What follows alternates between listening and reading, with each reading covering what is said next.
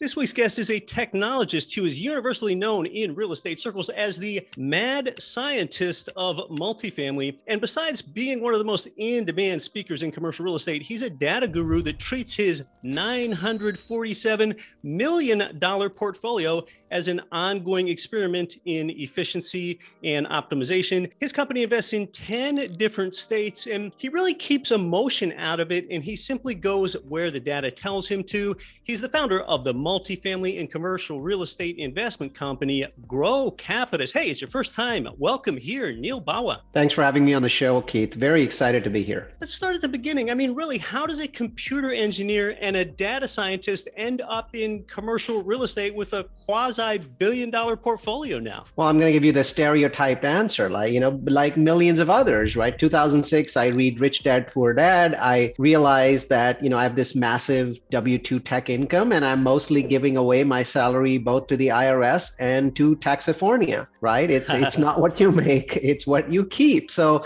like many other tech geeks, I started investing my money into real estate for tax benefits. And that's really where my story became different. So I'm a data scientist, and I saw lots and lots of million-dollar tech companies turn into billion-dollar tech companies just by applying data science, right? It's the most popular job in the US, by the way, today for high-paying jobs. And I noticed that the biggest chunk of investment in real estate actually came from retail investors, mom and pop investors. They had no concept of data science, no concept of statistical analysis. So I realized I actually have a huge advantage over other people because I could use big data to predict trends and locations that people had never even heard of. In technology, we do that. We do it and we get a few months of advantages before somebody else comes along and they do it much better than us. But in real estate, I realized nerds like me can actually create lasting advantages, right? We can actually stay ahead of everyone else for years and years and years. So this real estate data science, it became an obsession. It became a hobby of mine. So from 2008 to 2014, 6 years, I ran this big tech company, hundreds of employees, and I was spending every evening, every weekend,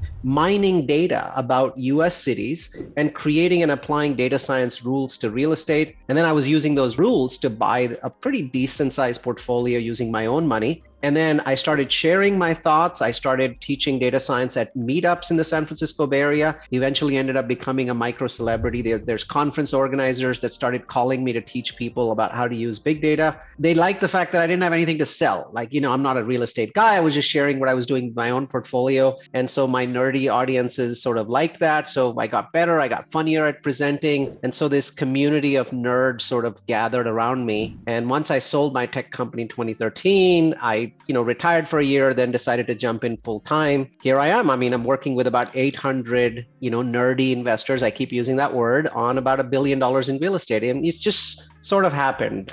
It wasn't really planned. A lot of investors started by reading that little purple book, Rich Dad, Poor Dad, but you became atypical somewhere along the way. Not everyone can be the mad scientist of multifamily real estate like you are. And, Neal doesn't quite use flasks and beakers, and, he didn't quite burn his microphone there with a Bunsen burner while we're talking, but he has differentiated himself as being really different in the industry. And Neal, I know one place where you come down differently than a lot of people do in the industry. So tell us about the impact of real estate to the real estate industry and what you're doing to mitigate the impact of that for all the people that are investing with you. I think it's going to be very dramatic and really one simple reason for that. You mentioned it. Everyone's worrying about interest rates going up, and they're ignoring the elephant in the room. And the elephant in the room is QE, or quantitative easing, right?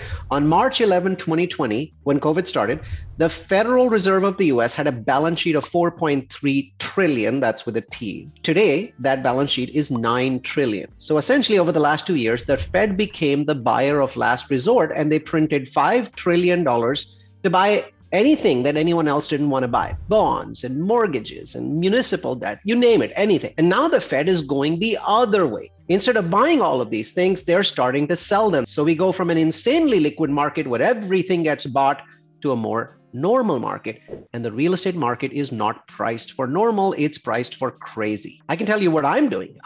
First thing is accept the risk. This is not the end of the real estate market. The market goes up, market goes down, rates go up, rates go down. And even over the last 10, 15 years where rates have been falling, in general, there are lots of times where they've spiked 1.5% up and didn't end the market, didn't end the party.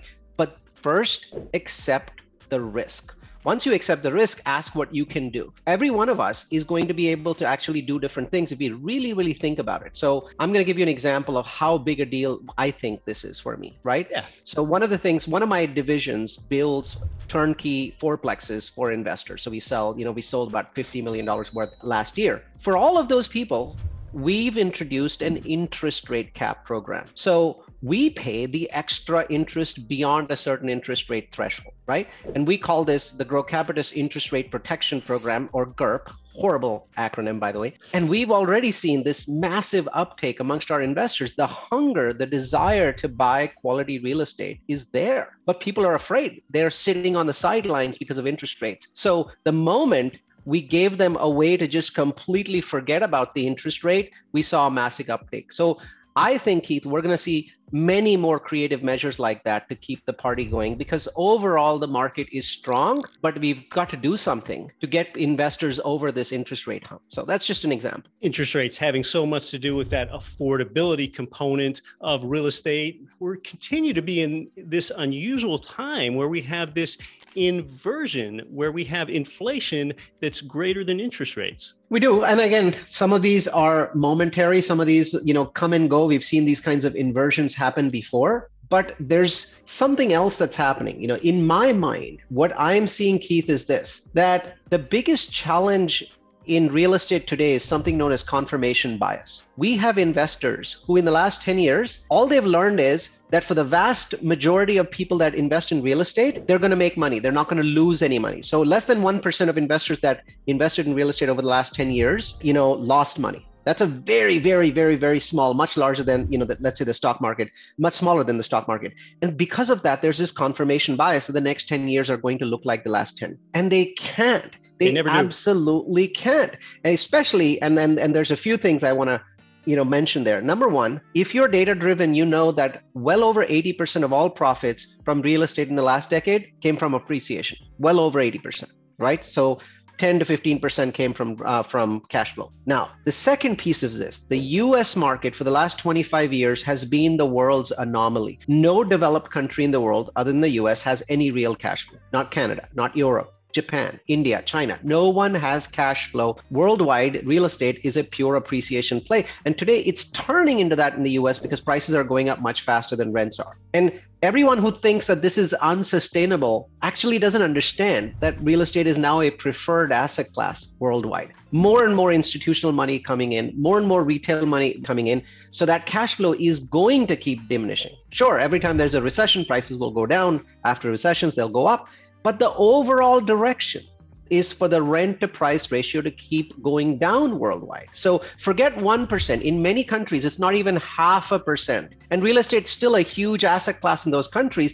We are not any different. We're just catching up. And the harsh reality of that needs to be accepted by the real estate investment markets, right? So this is something that needs to change. You need to stop chasing these outdated rules like 1% and understand the challenges. The next 10 years cannot resemble the last 10 because the last 10 was so crazy unusual. When Neal mentions the 1%, he's talking about the rent to value ratio, which some people call the rent to price ratio. That's the ratio of 1 month's rent to the total purchase price or value of the property. And that's right. Neal, Americans have had it good in some contexts, still have it pretty good. There was a recent media article published about how Canadian residential real estate prices are fully twice of United States residential real estate prices. That's right. And you can apply that to almost any country in Europe, right? So you can apply that to London, you can apply it to Paris, any major country in the world. Or if you want to apply it to Asia, Singapore and Hong Kong are 3x or 4x the US. So you're right. We've still got it better than everyone else in the world. But keep in mind, most of the world, when you buy real estate, you're cash flow negative for 5 to 10 years. So you've got to take it in context. That cash flow is going to diminish.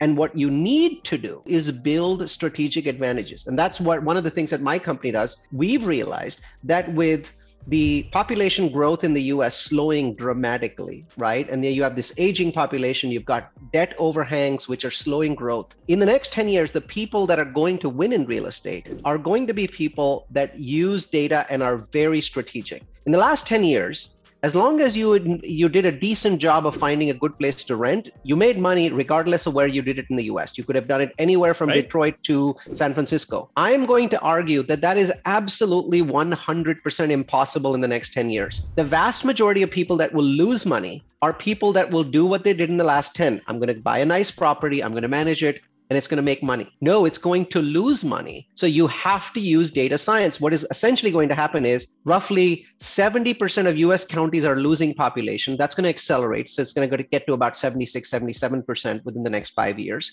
It's the rest of the US, the remaining 23%, where 99% of real estate profits are going to be made, adjusted for inflation. You may still make dollars, but you've got to stay ahead of inflation to actually make any real money. If you want to stay ahead of inflation and make real money, real wealth, you've got to be playing in the 23% of the US, where population growth and job growth, income growth, home price growth, crime reduction is still very, very strong. And so we think this is one of those cases where the data people are going to take over, right? There's this, I've only ever coined one phrase in my life, Keith, but I think it's a good one, right? So I say, the Bible got it wrong by one letter. It is not the meek that shall inherit the earth, Keith. It is the geek. It's the geek, right? I mean, look at it. Richest man in the world, geek. Second richest, geek. Third richest, geek. See a pattern developing there, Keith? You see a pattern developing, right? Spoken like a data-driven scientist. I know. Hey, I'm a nerd and I'm proud of it. So to me, what I believe is going to happen is real estate will get riskier for people that are not using data science, because everyone else that's using data science is making it riskier for you. You can watch this one next.